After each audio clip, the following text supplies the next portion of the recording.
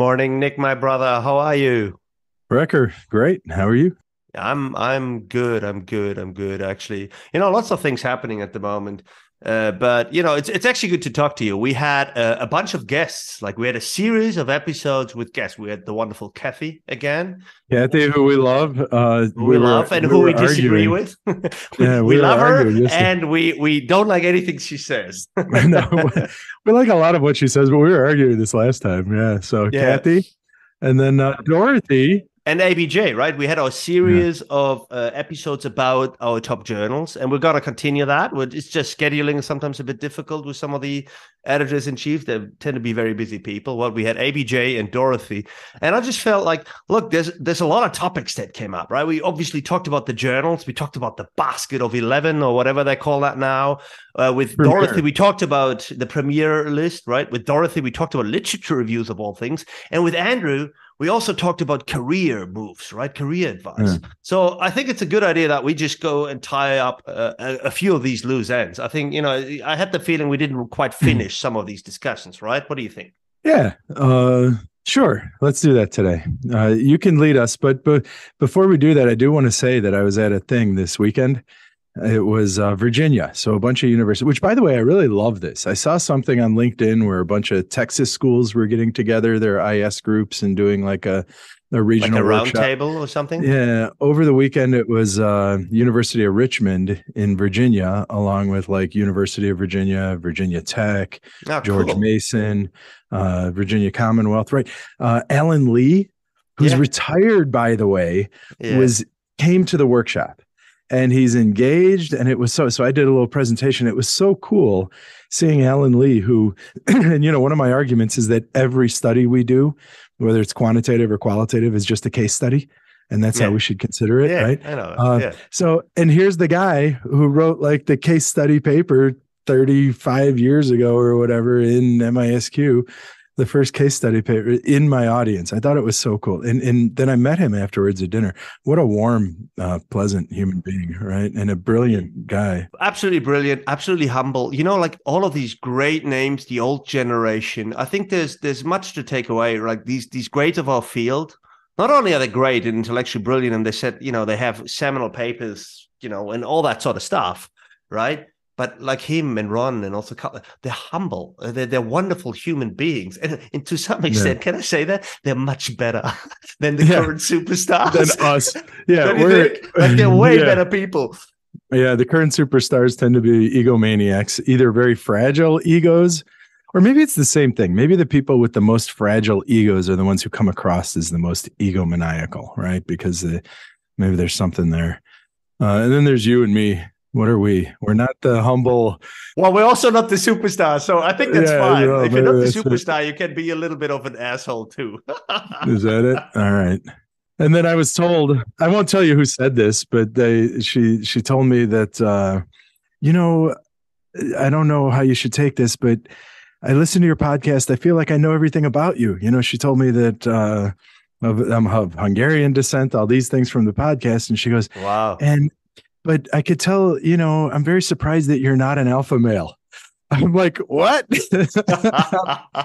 I'm not, I'm a beta male or something, apparently. And it's because she said I'm like kind. So apparently her view of an alpha male is someone like just mean and aggressive and harsh.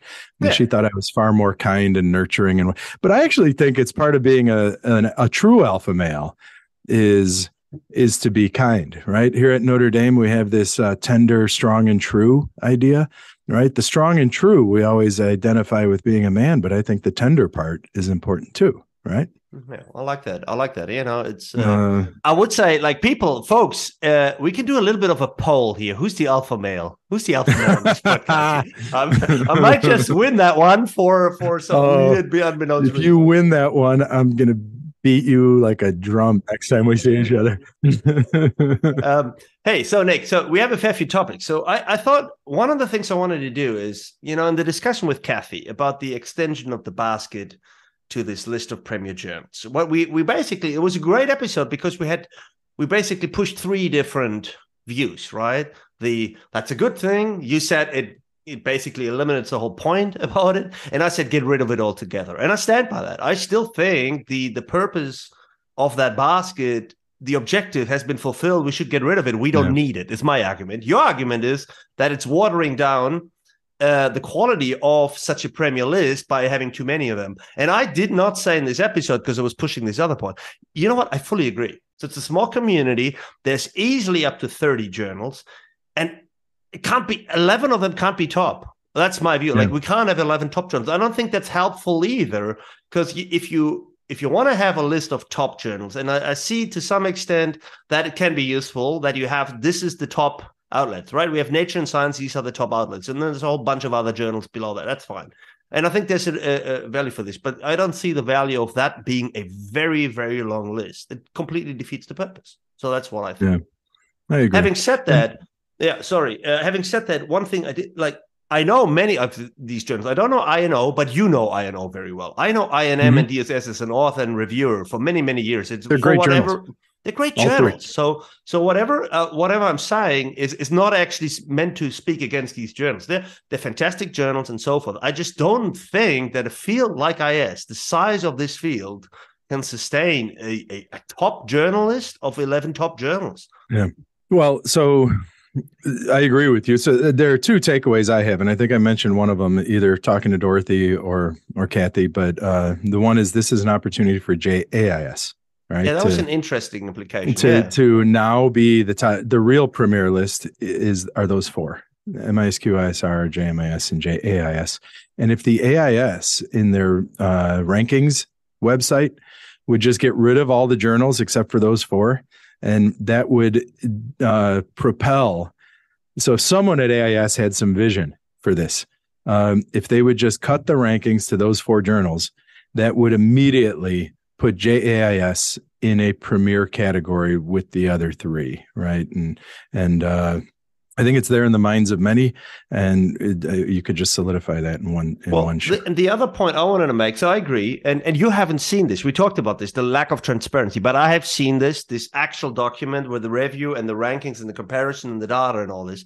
And the way that I see it, and I mentioned this in this episode, they're literally all the same, man. I mean, across all the different criteria you can think about: cycle time, number of submissions, acceptance rate, impact factor, editorial board.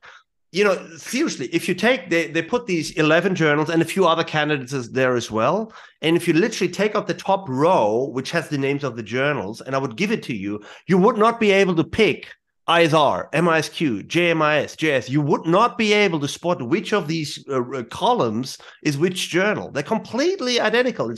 Not identical, but they're completely indistinguishable. So if you look by these types of metrics, the ones that we have to evaluate the quality of a journal, we assign more meaning to some of them. We say that ISR and MISQ are top, but that's just what people say. Like, the metrics don't show that. They're not actually better. They're not faster. They're not harder to get into. They don't actually even have more submissions. No, by all means. When you say they're not harder to get into, they are. There's a bit of a selection bias, right? People will send their best work there. So if 10% of your best work gets it. So yes, what you're saying is more or less right. But if you're getting differentiated products sent to them, then the rejection rate maybe doesn't mean as much. Which is also, I think, though, so one thing could be like, make this, what I'm talking about, this document, why isn't this public? Yeah. First of all, it's all based on public data anyway. It's not a secret anyway. So why don't they take this document and say, like, hey guys, this is the data. Look for yourself. See, you're getting to be like me. By the way, when they introduced me at the Virginia thing on Saturday, don't say it. It said Nick Parenti, man of the people. Yeah, you're the man. You're the man of the people. What you're doing is you're sounding like a man of the people now too, Wrecker. It's like we are men of the people. I've written a textbook for everyone but the elite scholars. Like, there's no point for them in reading this book. It's not meant for them. It was meant for people like me that come from institution that don't have that training and they don't have the same privilege in their upbringing and their education. So what's that? Is that elitism? How's that elitism? See, we're both men of the people, Wrecker. I'm ridding you of your remaining elitist ways. All right, but here's the one thing, and I want to do some digging here. I'm curious to see what's going to happen this year with ICIS, right? Because, all right, so who props up our field? Yes, there's still a big US centric whatever, but if I look at it, the two big growth markets and information systems China are and Germany and China, right? Absolutely. So those are the two places that, so if I were running AIS, I would say, well, of course, we need to do a lot of stuff in the US and we need to do stuff in Germany and in China. Yeah, I'd say so too. So why are we going to Hyderabad, India for this conference? And I wonder how many people are going to go. I talked to some folks recently. I don't know anybody going to Hyderabad. It's a 2-day trip. And this there. is not about Hyderabad, India, but to be honest, I don't want to go either. Not because it's in India or anything, but it's a 2-day trip to go to some place 1 week out from it's shitty timing. Yeah. It'll be a lot of effort. So Hyderabad is actually very cool. It's ISB is there, and that's where I went to work. And I think it's a cool place. I think when people go there, they can visit some cool Indian heritage. I think Hyderabad's fine. It's got high-tech city there, some nice restaurants. I like it. What you said is it's in December, and it's a 2-day trip there, a 2-day trip back. Personally, I'm not going there. I'm gonna have 2 daughters in college this year. They come from college. I'm not going to ISIS anymore in December until my kids are out of college or something. Right? This is so I won't be going. So it has nothing to do with so much with Hyderabad. I'm just wondering if you're a field and you're growing in China and you're growing in Germany. How many ISISes did we have in Germany? Well, we had the one in Munich. Right. That's it, right? Is that the only one in the history of, right? Now, luckily, it's in the recent, it was right before COVID, we had Munich. But China, we haven't had one. I guess we had Korea, one in Shanghai. Nearby. We had one in Shanghai in 2010. There was? When was that? Yeah, in 2010, I think. Or 14. Okay. One of these years, yeah. I didn't go. But Shanghai is awesome, right? It's a fantastic place to go. Yeah, look, but that's just it. I do like their rotation principle. That's fair. It makes a lot of sense. But I also know that they looked at finding different dates, but they don't. The reality is also they don't find better dates than that. It's not a good date, but it's really difficult to find a better date. It always works for some region, but not for others, and it works for some community, but not for others. So it's not ideal. So I guess I'm not too fed up with this. I'm just the reality is I probably won't be going this year. Because that sounds like a lot of effort for us. You travel too much, and you've got little kids. Exactly right. So I wanted to ask you one question. Wrapping up this basket. So, to be honest, like to me, it already lost the meaning. Like I don't know whether I had a lot of meaning, and I said this at the end. Like I don't in making a decision about where to submit a paper. Well, to be honest, all the journals that I've ever considered are now in the Premier list. Like all of these are just my go-to journals. Like not even all of them, but most of them anyway. So now I don't have any means of distinguishing it. What I wanted to ask you: can you give me one journal that you think is really good, but it's not on that list? Just one. It's an IS journal. Oh, I'll tell you a funny story. This journal, Information Systems Frontiers. Yeah. I have one experience there. Horrible. My experience was just great. So John King. So I'm working with Karina Rushi. She's a former PhD student at University of Bern, and she went to industry. Mm-hmm. So she has this nice it's one of the papers from her dissertation that she and I worked on. And we want to get it out, but since she's going to industry, I know she's not going to have a whole lot of revisions to it or anything. So I was talking to John King about it because he's at Communications ACM. I'm like, do you think this is a CACM? He goes, you know what? Why don't you send it to Information Systems Frontiers? So we went there, pretty quick process. It's accepted, so it'll be forthcoming. So I looked at it at the website. They have a impact factor of 5. They have like one of the best impact factors in our field. And and it was a 3-month process to essentially. So I have a paper there too. It's been around for a long time. Yeah. So it's always been there. But my experience with this, we got a paper published. The review process was average, not too bad, but not too good either. But then it got accepted. And then it took 3 years easily until it actually came out, because the list of forthcoming papers, I'm not sure it's better now, but have a look at this. They've published 4 issues, and if yours is on page 9 or something, it'll come out 2026. So we had a paper in 2016 that came out in 2020 or something, and again, it was completely irrelevant by the time it came out. Wow. And so that was a bit annoying, to be honest. Yeah. So we'll just publish it on like ResearchGate, previous version or something right now, and then just say it's from there or something. That's the beauty of now. You don't have to wait till it's actually published. But all right, you asked about you asked about journals that aren't on the list that are excellent. And I will give you two sleepers that I think are really good IS journals that are really prestigious, at least here in the US, across the university and across it. But for whatever reason in the IS field, we don't give them the credit. And it's because of their relationship with IEEE and ACM. So IEEE Transactions on Engineering Management loves IS papers. You can publish an IS paper there. It's IEEE. It's total, which is the Engineering Society. So IEEE Transactions on Engineering Management is basically an A anywhere in the university except the business school. And then the ACM, there are two of them, but really the big one is ACM Transactions on MIS, ACM TMS. But then there's, of course, that we've talked about before. The database for advances. Database, right? But the nice thing about both of those is they're ACM, right? The computer science profession. And fact is, IEEE and ACM carry a hell of a lot more weight than any sort of AIS or UT Dallas list or Financial Times. One of my own personal bucket list items is I want to get into IEEE transactions of software engineer or transactional engineering management. One of these two, because they're top IEEE outlets. Absolutely. Yeah. The ACM ones, I've done those, very happy about them. No one cares. In the business school world, no one cares. No, they don't count, blah, blah, blah. Well, they don't everybody else read them. The world cares. Yeah. CACM, absolutely. Communications of the ACM.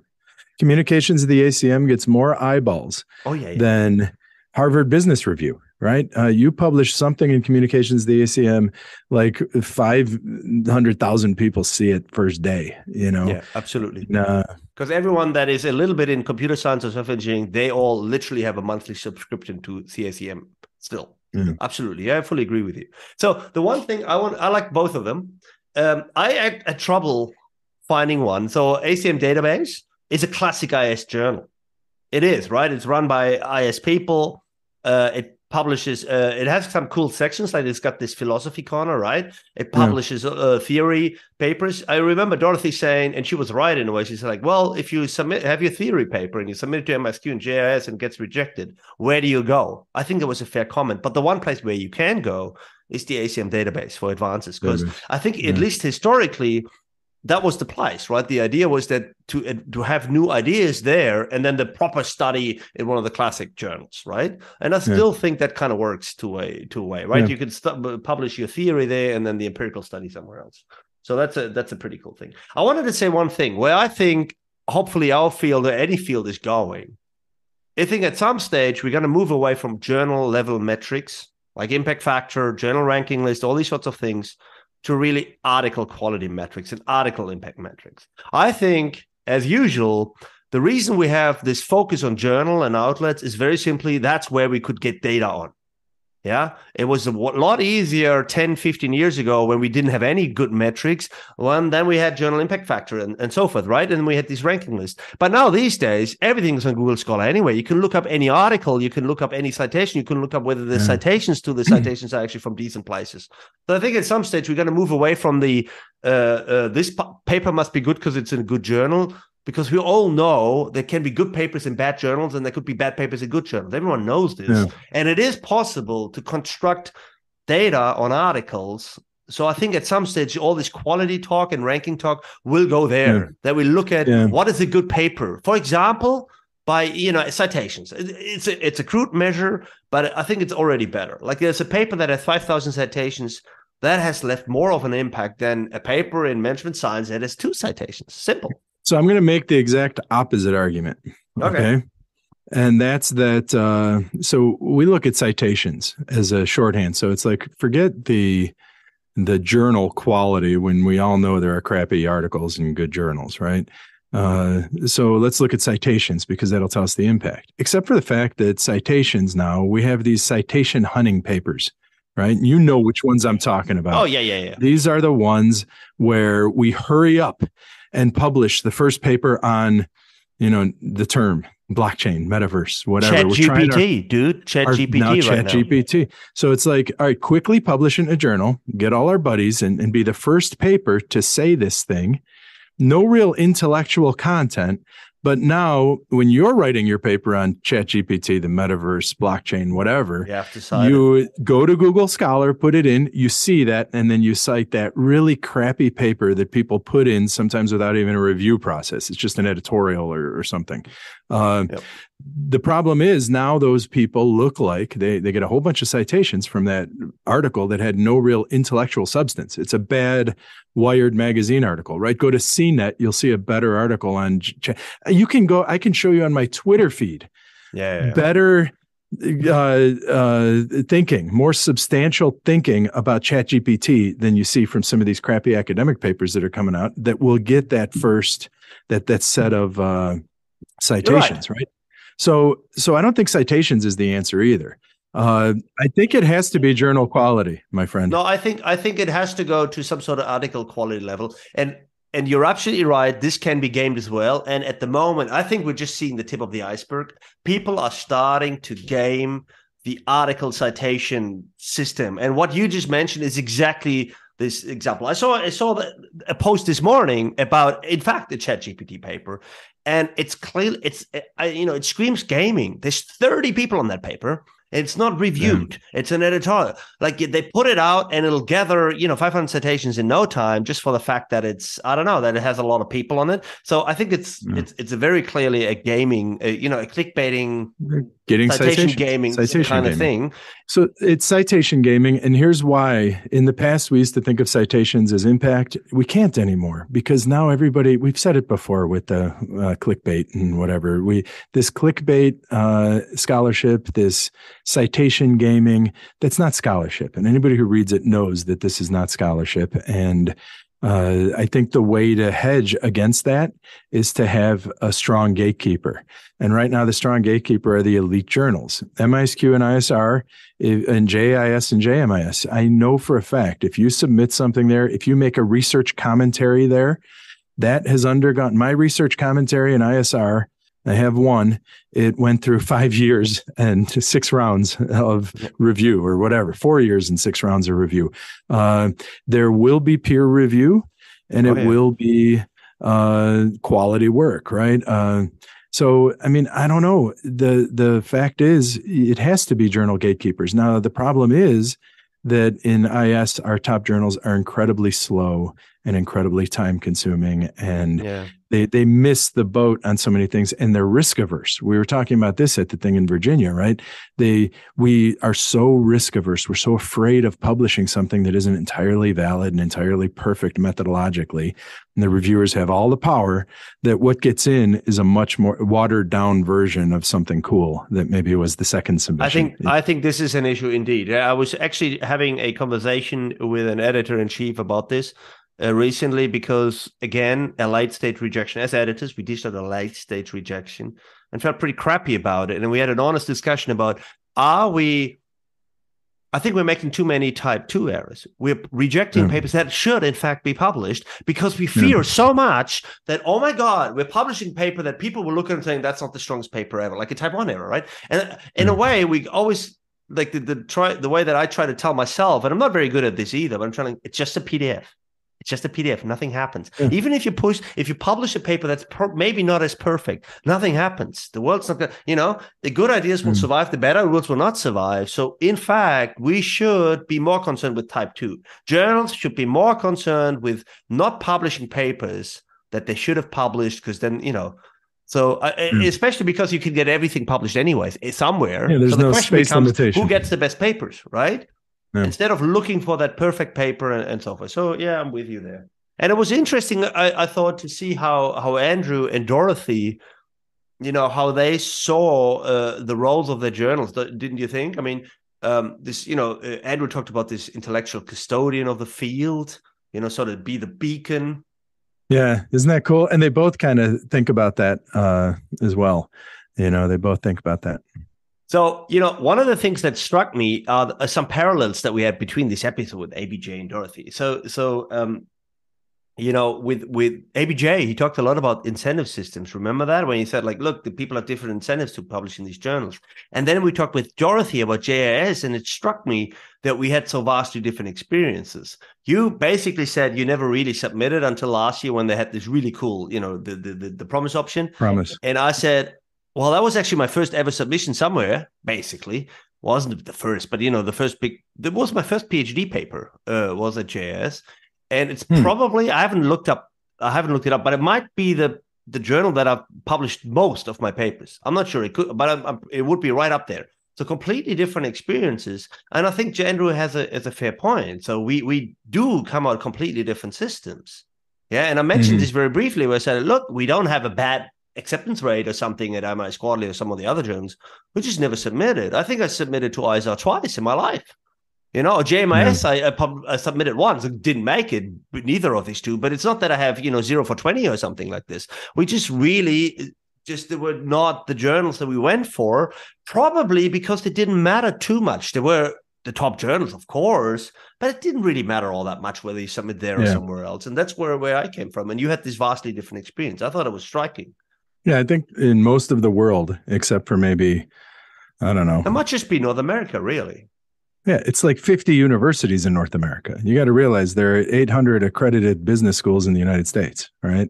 Of which somewhere between 50 and 100 have information systems departments, right? Or maybe not even between 50 and have information systems departments that focus on ISR and MISQ, right? The other.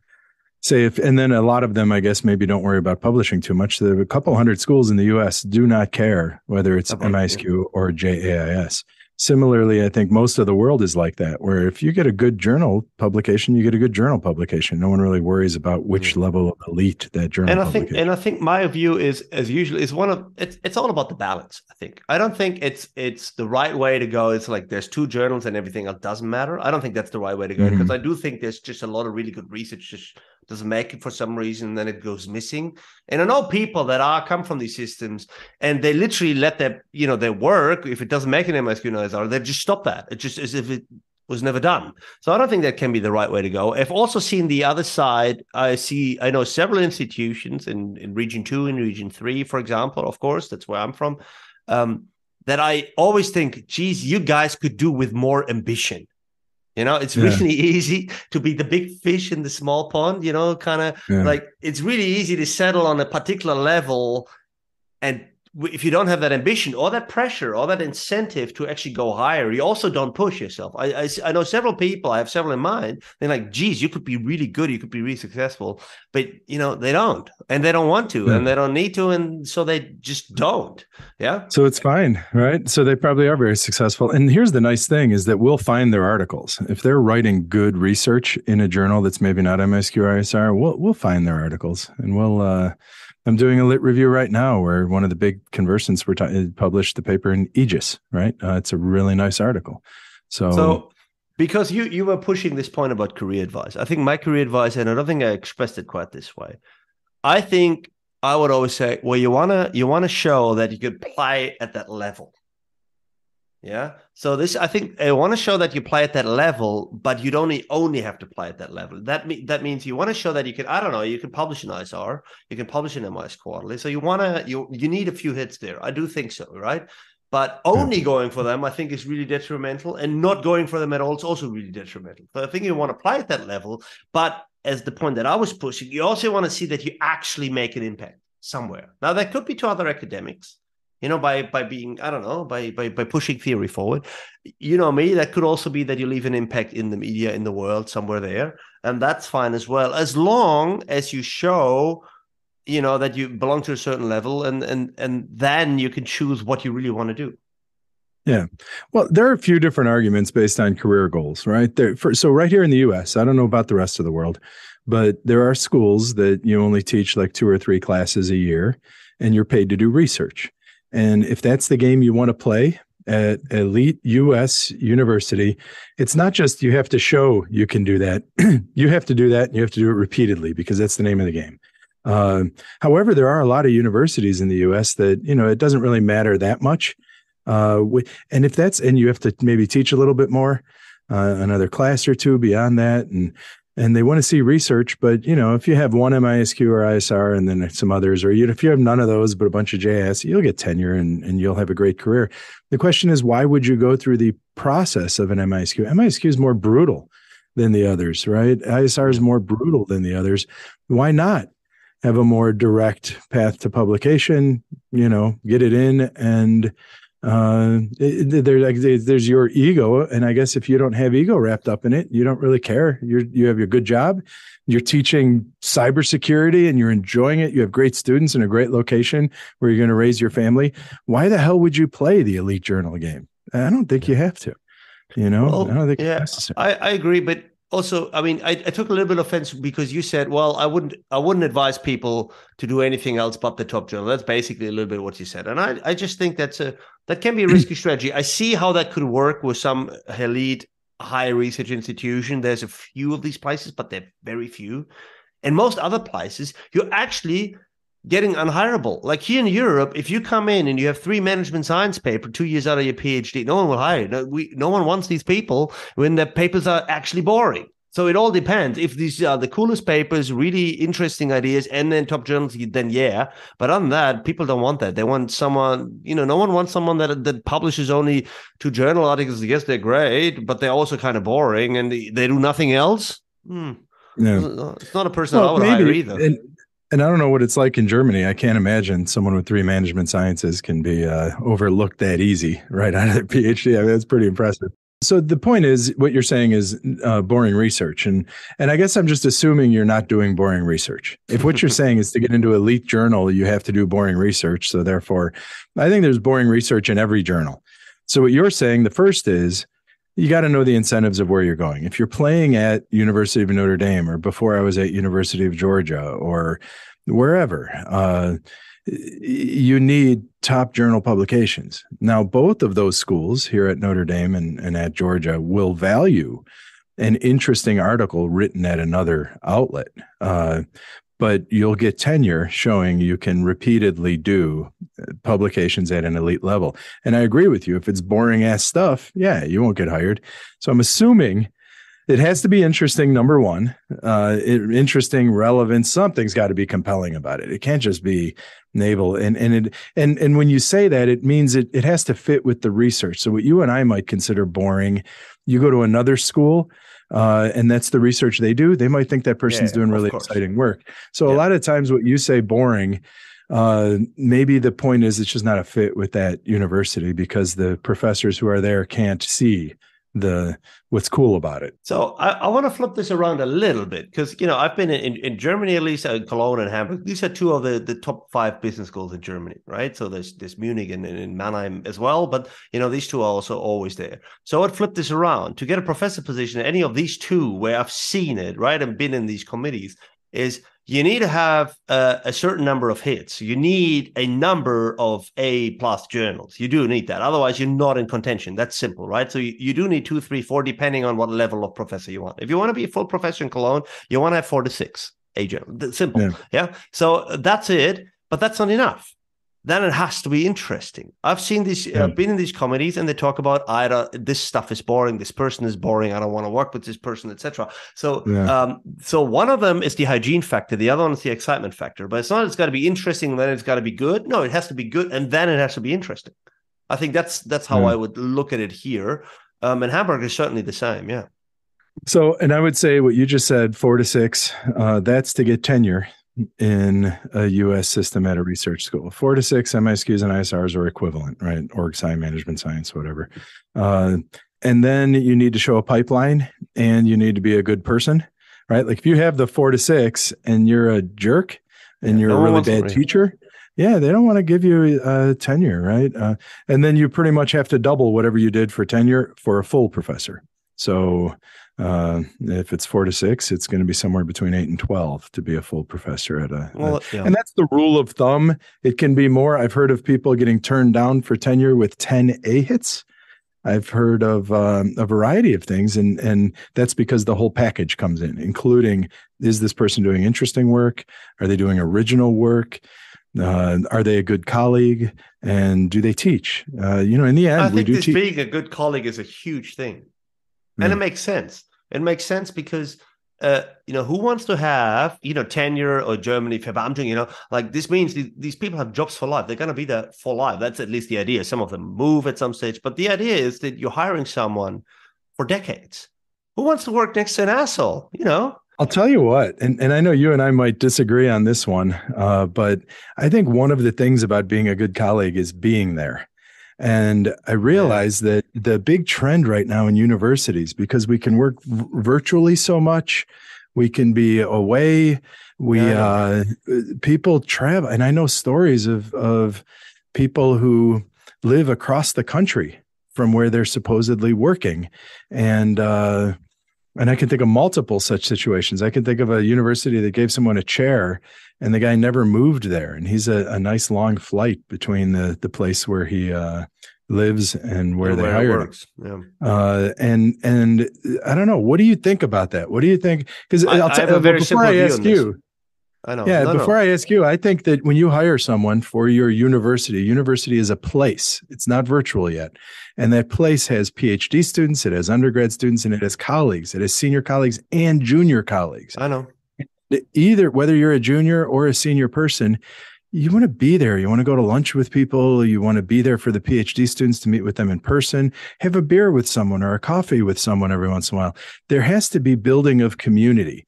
And I think all of these virtual mercenaries that just show up, teach their class, and fly back to wherever they're from, that is a disservice. You're giving your university a disservice, but I think it's an increasing trend.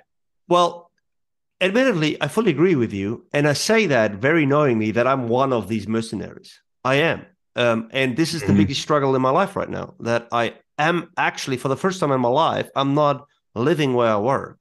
And there's a few reasons for that. One of them very simply is we can't live the way we want to live at the place where I work, and where we want to live, we can't work. But you're an hour-long train ride from there. It's almost like you're in an extended suburb. So you're not who I'm talking about. If you need to be there in an hour, but I see the same issue. And I do that, and I am, but it's still the same issue. This is the biggest issue. Exactly, that community building, and incredibly difficult because I'm not there all the time. And this is the biggest worry and the thing that I literally put the most effort in, like with my team, but also with my colleagues and with other juniors. So most of the stuff that we do, and you've been there, you visited us.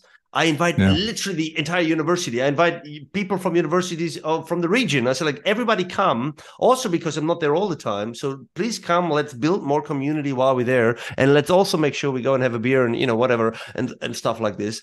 Because this is really, in the normal day-to-day, this is the biggest loss. And this is the biggest compromise that we're making in our life, in my professional life as well. And it's just, every now and then you have to find a configuration. It's not going to be always optimal.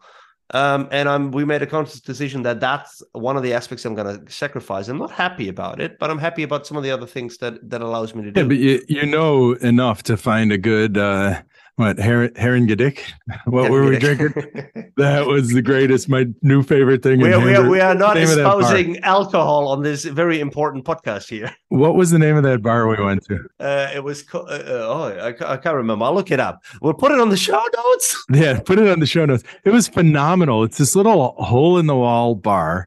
Yeah. We walk in there and they're like, all right, Herrengedeck. So there's a little schnapps and it's like 5 different schnapses. And there are 5 different beers. They give you matching your beer. They matched the beer with the schnapps. They matched the flavor profile, and then a little piece of bread and some pickles and stuff. That was amazing. One of my favorite things I've had this year so far. It was totally fun. It was fantastic. It was indeed Herrengedeck. So I think we got to keep continuing that series with the journal editors in chiefs, right? I thought that was really amazing. We learned so much, especially the one with Dorothy, when the end of the episode I said, people, if you've just listened to this, rewind and listen to it again. It was a gem of an episode. I mean, just the thing she said about the literature review that blew my mind away. Like what's been done, what's been found, and what does it mean? It's fantastic. It's like the best advice I could ever give. Yeah. So we got to continue that at some stage. But I thought, today we just tied up some loose ends, right? So there's one more thing that you brought up after ABJ's talk with us. where he said we should go after theory. And if you want to make your mark, and you didn't necessarily like that. You had another idea. What was? I mean, you are always pushing back on theory. On the one hand, on the other hand, you appreciate theory, and we've had episodes we've talked about theory. I, of course, am a big believer in theory, and I'm almost too strict in theory because I think it represents abstracted knowledge, the cumulative tradition. It distinguishes us from practitioners and from charlatans and from anybody off the street, is our understanding of the cumulative tradition of abstracted knowledge, and we bring that to bear on what we do. So unless you're making a theoretical contribution, you can't really call yourself much of a scholar, I would say, from that standpoint. You might be doing research, you might be doing interesting things, but if you're going to elevate your game, you have to contribute to so I believe in theory, and I also think I can take different methods, and I'm decent at theory, and I think that's been my strategic competitive advantage over the years. It has, and you've done it well, but I think it's just a dangerous piece of advice, because the reality is a little bit what Andrew alluded to, that it's very difficult to focus on theory and be generative with it. Most people that focus on theory do basically gravity in the kitchen with it.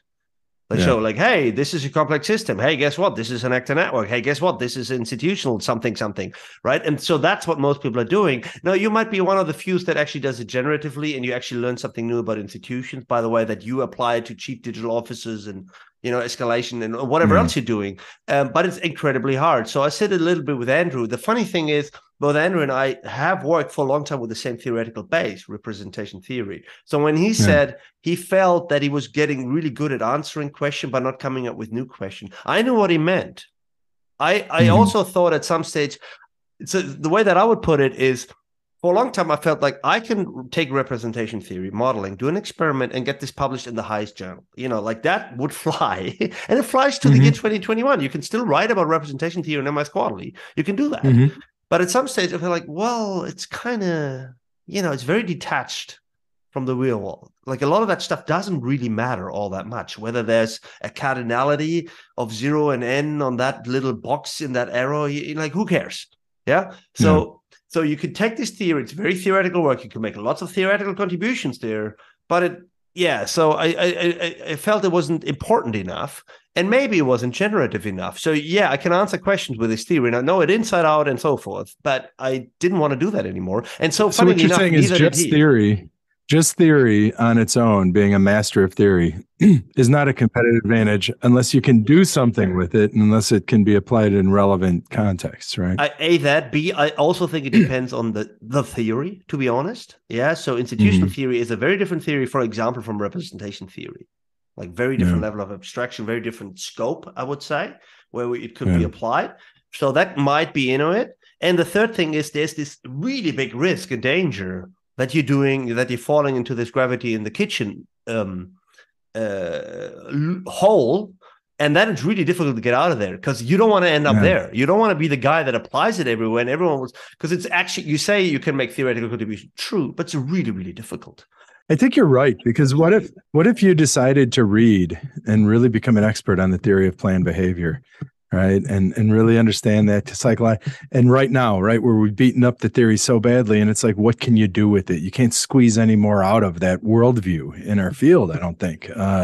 Maybe someone will. But so I think you're right. I think that when we say theory, it's not all theories and theoretical perspectives are They're equal. not all equal. Exactly not. And I would, if someone asked me, should I go with complex adaptive system? I would always say no, because everything is like, it's too general. It applies to everything. The same, my actor network theory, I don't like it, because it's everything and nothing. Yeah. So I don't think it's very generative either. So it can be very dangerous. So you're doing well, I think, because first of all, maybe you have a knack for finding the interesting questions. Maybe you had a knack or luck in picking a good theory. The phenomenon driven is also very dangerous, because phenomena are fickle, and you can run into running after every fad that comes along. I think that's the biggest danger there. That there's always going to be the next thing and the next thing and the next thing. It's really hard to build up any identity.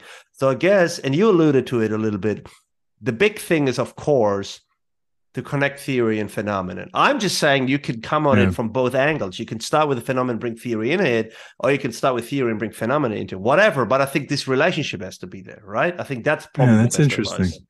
Yeah, I think you're right. And I think the one thing I took away from today is that some theories are, maybe we should do a future podcast on that. Do our homework and think, what are theories? So I'll give you an example. Do a ranking of theories. We got to come up with the best theory and the worst what are theory. Promising? And, of course, institutional theory is fine, but institutional theory is becoming everything. And there's so many little variants of it. You can't become an expert on institutional theory now. You have to pick an area in institutional theory to become an expert, right? Translation theory or logics or something, right?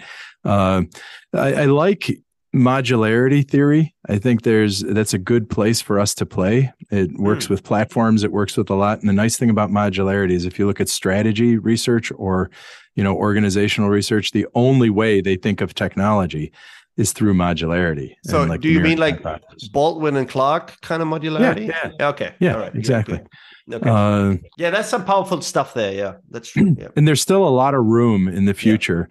I think if you're going cognitive, right now, Thomas Griswold has his predictive mind theory that he and I are working on some stuff. He introduced me to.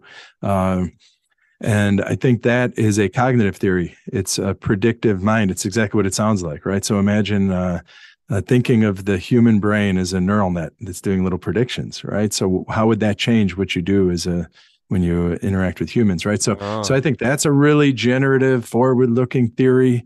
We should do that. We should do an episode on what are some of the theoretical bases that are forward-looking and interesting and maybe more likely to be generative. And as a last idea, we can do this, or maybe some of our followers or some of our listeners have some ideas on this. It was also interesting that we had different quality criteria, right? So Andrew was pushing this idea of a theory has to be generative.